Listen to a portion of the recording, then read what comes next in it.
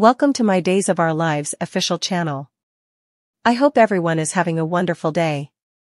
Before we begin, please hit the subscribe button and give this video a thumbs up. Xander finds the crucial to proving his innocence while Brady demands Tate's freedom. Xander comes home to Sarah with all the substantiation the execution has against him. Sarah assures him she believes in him, but she has to go to work, so she can't sift through it with him. Alone with Victoria, Xander vows to make his son proud of him. At the halfway house, Tate fiercely defends Holly to Teresa. She explodes over what a fabricator she is. Calming down, Teresa calls what Tate feels for Holly a temporary crush, not commodity that will last decades.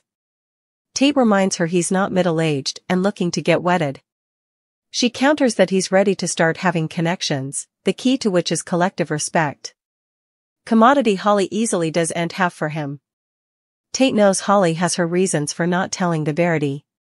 Teresa asks if he trusts Holly to always be honest and have his reverse. At the manse, Holly tearfully confesses the medicines were hers. Brady shouts at her for what Tate's been going through. "You seriously don't believe this story, do you?" EJ asks Nicole, who growls, "EJ, please."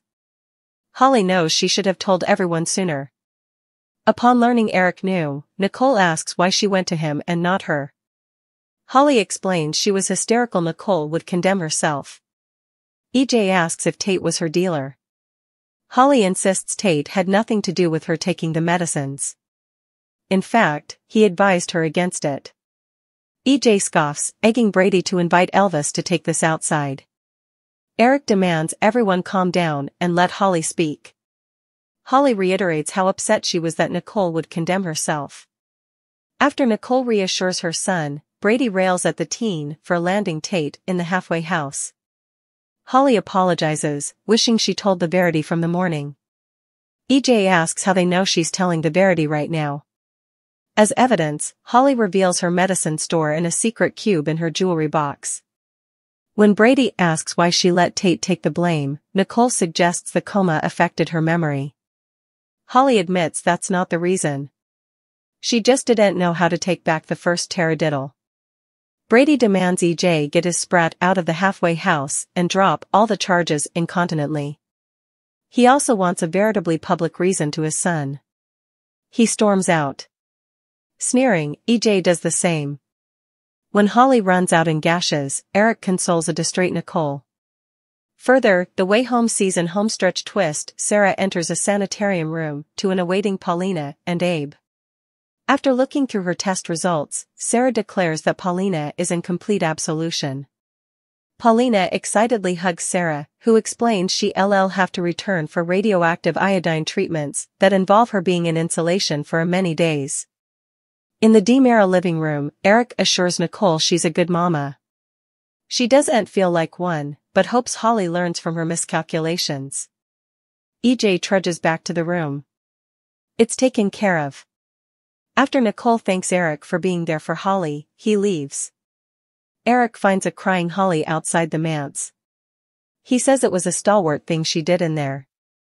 She tells him she loves him and occasionally wishes he and her mama never mind. Eric says they re both wedded to other people now, which means indeed further people watch about Holly. Eric states he's always there for her. More questioning Maggie's judgment, cheering Jada. Xander gapes pensively while sitting on his settee with his laptop. After Xander gets Victoria to sleep, he digs into the flash drive and files the execution was needed to expose to Justin. When Sarah calls, he bemoans getting nowhere. She suggests he go for a jam with Victoria in her new stroller. Hanging up, Xander plans to change into the running gear he always wears, which makes a light bulb go off. He rechecks a substantiation statement. Noting that's what he gets for wearing the same tracksuit all the time, he declares, "This is it. It's a slam-immerse." He tells Victoria, "Your daddy's going to be free." Upon coming home, Paulina mentions her iodine treatment, but for now, she isn't going to worry. Abe assures her it's standard procedure and she'll get through it with flying colors. More meet the new Tate hugging Brady at the halfway house. Tate smiles at Teresa. Brady comes to the halfway house upon talking with Justin. He tells Tate to pack his bags. Yuri coming home. All the charges have been dropped because Holly admitted the verity. Tate wants to call her, but Brady suggests he stay until he settles in back at home. Teresa makes it clear she's still veritably angry over what Holly put him through. Tate was angry too, but she came through for him indeed after he told her she didn't have to. Brady and Teresa roll over Tate's continued protection of her, but agree to let it go. Brady gathers Tate in a bear clinch. At the manse, Nicole thanks EJ for having the charges against Tate dropped. EJ knows Holly's deception has been importing on the teen and that she cares for Tate a great deal. Still, he wonders who she did get the medicines from. Nicole knows they'll have to question her. EJ assures Nicole they'll help Holly through this together as a family. Jessica Surfety makes a big advertisement, but is there further to it than meets the eye? All products and services featured are singly chosen by editors. Still, soaps.com may admit a commission on orders placed through its retail links, and the retailer may admit certain auditable data for counting purposes. We all know that Sloane's wedded life with Eric is far from perfect on Days of Our Lives. Piecemeal from the big secret hanging over her head that she stole Nicole's baby, she's also battling through frequent bouts of covetousness that little Jude is getting further attention from Eric than she is.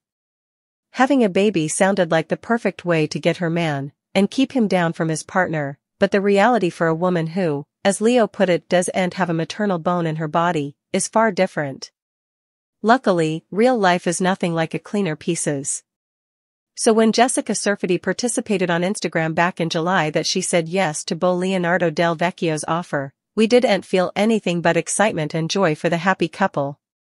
Since also, they've been a bit mute about when the factual day would be, but also, suddenly, it looked like the day eventually came. Because on Monday, Surfety and Del Vecchio participated a common Instagram post of what looks like a form from a manbag in Rajasthan, India with the caption, "Well, we did it." With that said, the couple did post it on April 1st, which, as we all know, is also April Fool's Day. We're always conservative whenever anything is blazoned on this day. But life doesn't stop just because it's April 1st and a spring marriage in India sounds downright beautiful. At this point, thanks to how far in advance Days of Our Lives shoots, Surfety and the rest of the cast have likely mugged the resolution to the Baby Jude saga. Actually, however, nothing is certain when it comes to Salem. But unless Eric is veritably forgiving, we don't see his and Sloane's marriage lasting once the verity comes out. Surfety and Del Vecchio, however, look to have a far more stable relationship than Sloane ever pulled off, and we wish the happy couple only the stylish whenever they start their new life together. That day, still, is ent moment. Because while the post looked legal, despite the date, on April 1st, nothing is any more certain than on Days of Our Lives. And a couple hours laterally, Surfety participated in an update on her Instagram stories. April Fools, she wrote. As if we get married without our musketeers and family. Soon to be. You silly kiddies. Okay, we'll admit it, they got us. As far as April Fool's capriccios go, this bone was well allowed. Out. But hey, we're still happy for Surfety and Del Vecchio, and are sure the factual big day is going to be inconceivable.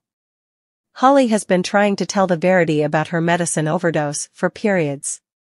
When she at last stuns everyone with the details, will they eventually not only hear, but believe her? EJ is lower than thrilled by how probative Eric is when Nicole processes what she's learned.